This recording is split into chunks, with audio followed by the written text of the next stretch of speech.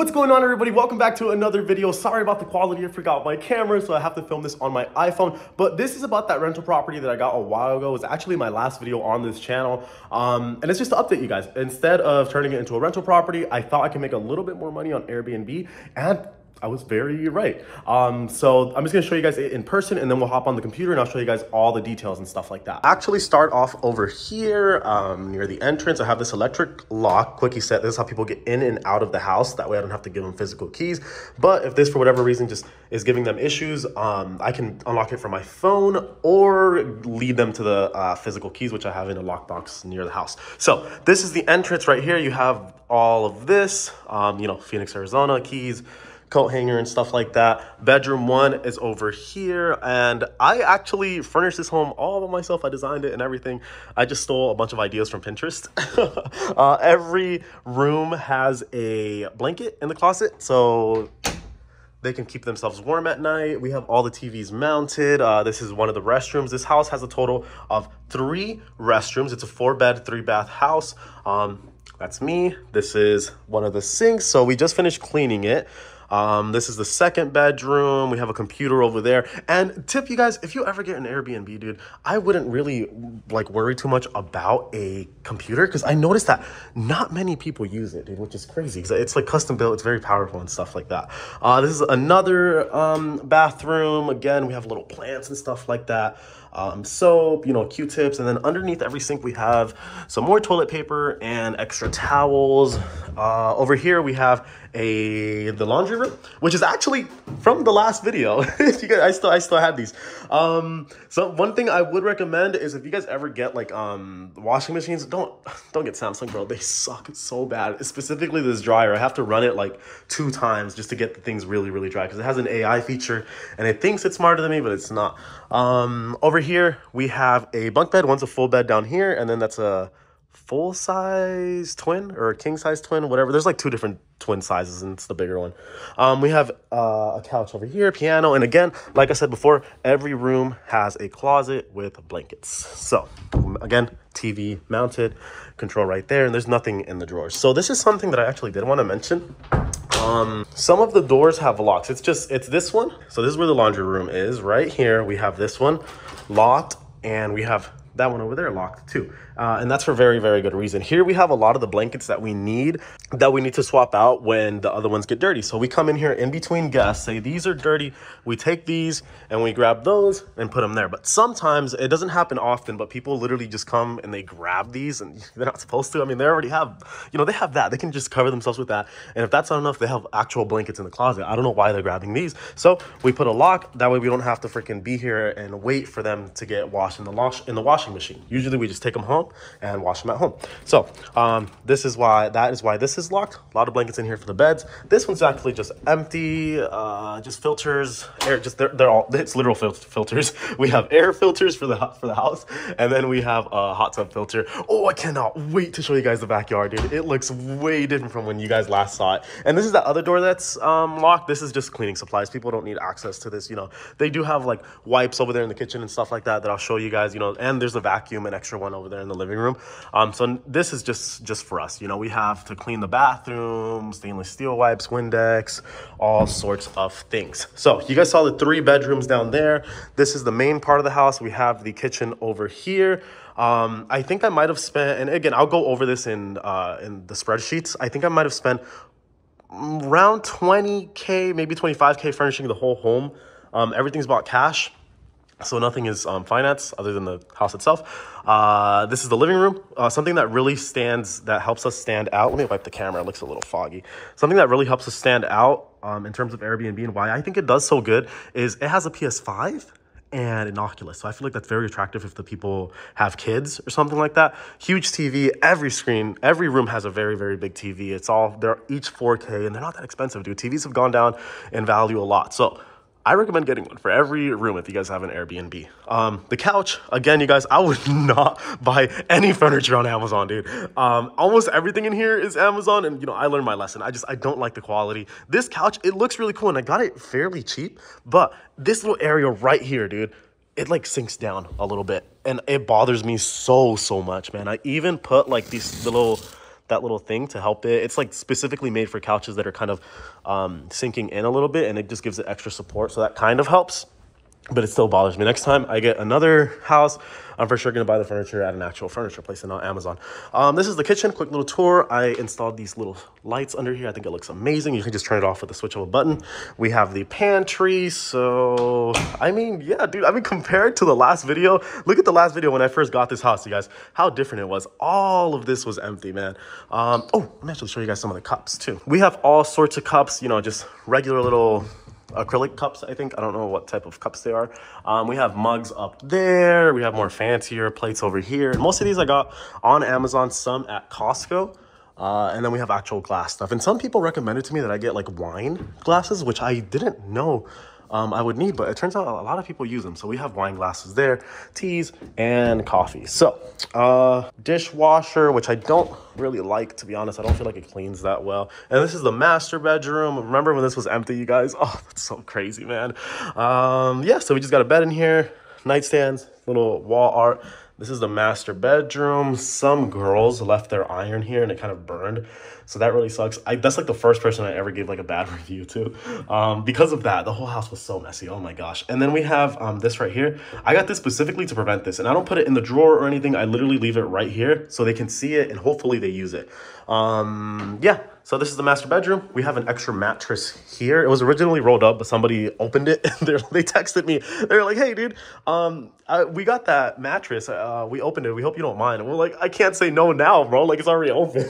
It was originally rolled up and it was like a quarter of the size because it was like vacuum sealed. But I mean, I guess eventually we were going to have to open it. So, you know, we just put it in there for now. A lot of towels in here. Now I'm going to show you guys the backyard. And again, you guys, this is like very random. Like, I needed to make a video on Airbnb because it's been fully booked, dude. And today's one of the days where very rarely I don't have a guest coming right after this cleaning. Like, somebody just left a couple of hours ago.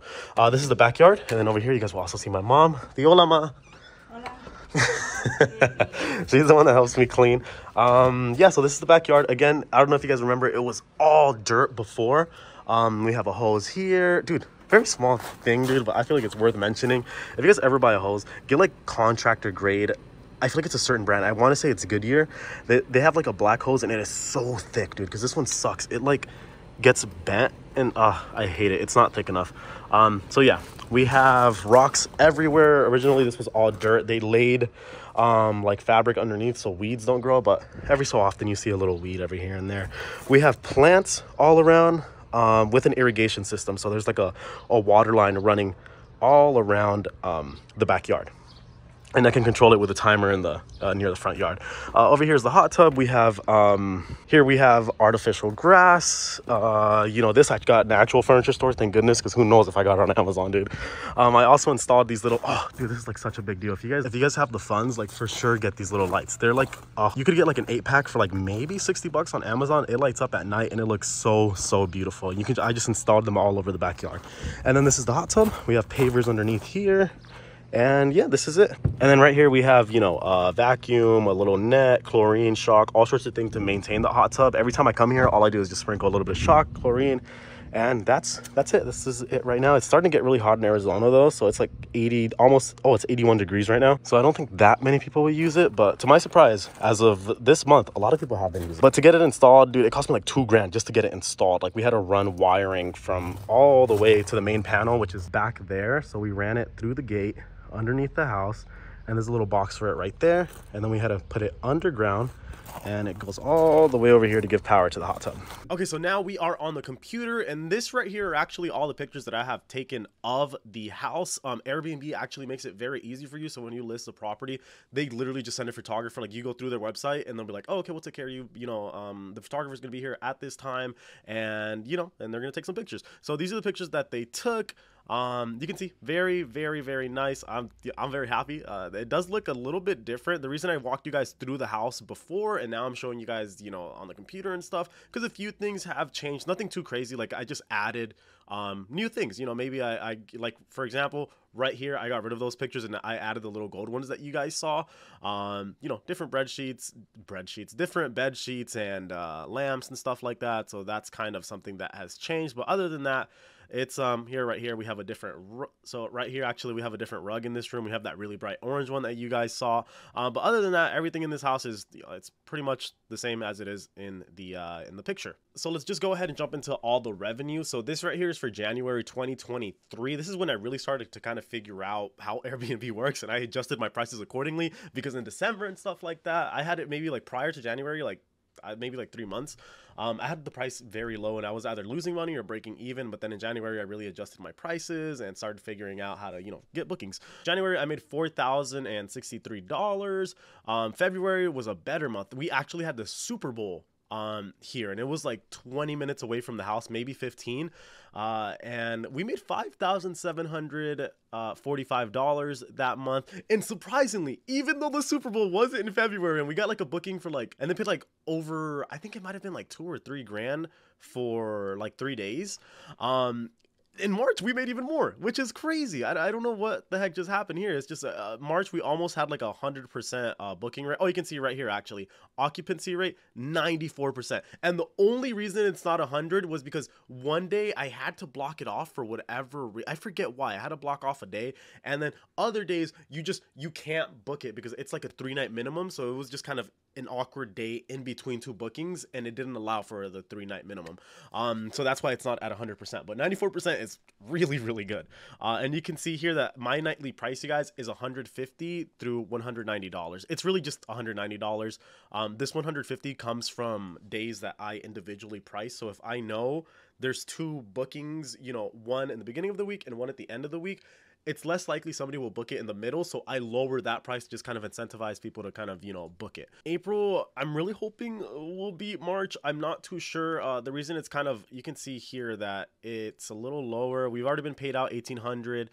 We're at 3 grand for the month. Just yesterday, I think somebody canceled on me, and they had like a week booking in April, and they canceled. So I'm really hoping somebody will pick that up, because we have like another week till then. So I'm fairly confident somebody will. So I'm expecting for this to jump up. Now let's jump into the cost and everything, because those numbers that you guys saw, like the 6,000 made in March, that's not profit, bro. Like I gotta pay the mortgage and all these bills and the cleaning. So in January, right, we made $4,000. I ended up paying 2 grand for the mortgage. HOA was $72. You can see everything under here is essentially just going to be bills, minus the cleaning. That just depends. It's a month per month thing, it's just a month per month thing. Every month for cleaning can be, very different. You can see here I spent $150, $500, $800. The reason January cleaning was so low, I had this guest, God bless them, dude. They're my favorite guests ever. They stayed for like close to a month. So we only had to clean literally, one, maybe 2 times. So to summarize January, we made $1,325 profit. That's after, subtracting all the costs. In February, a little bit better. We made $2,600 profit, right? Because I had to pay over $3,000 just to run the house, but we made close to 6 grand that month. Cleaning was $500. For cleaning, I just use my mom, and sometimes my sister. She just got a job, so usually I go with my mom, and it's $100 per cleaning. So I just give that, to them every cleaning, and it's a little, it's a nice little side job for them. In March, all the bills are relatively the same, minus the cleaning. We spent $800, and that tells me that we had 8 different guests. And again, cost for March was $3,435, and the Airbnb income was $6,369, which gives us a grand total of really close to 3 grand profit. April, I'm not sure. Hopefully we get at least 2 grand profit. That's the goal, man. I think it's very, very possible. But yeah, that is pretty much going to be it for this video, you guys. I just wanted to show you guys the costs and things like that. So if you guys want to see more videos about the Airbnb, I can make so many. It's just that this video is already going long enough. I for sure want to get another one. It's just that interest rates are super, super high right now. They're like at 6%. And I've been looking at houses, like I have money set aside and everything. It's just tough, man, with interest rates like where they're at. I run the numbers. I'm like, okay, if I put this much down and Airbnbs in the area are, about this much filled up, I can expect this much income. And it's just that interest rate really takes away a lot of the profit, and it's makes it risky, anyways, you guys, that's gonna be it. If you guys want to see more videos like this, tell me down below. If you guys have any questions, literally, dude, I usually answer all the questions on this channel. Just let me know if it's Airbnb related. I'm not an expert or anything like that, but I kind of have an idea of how it works, so I'll try my best to answer.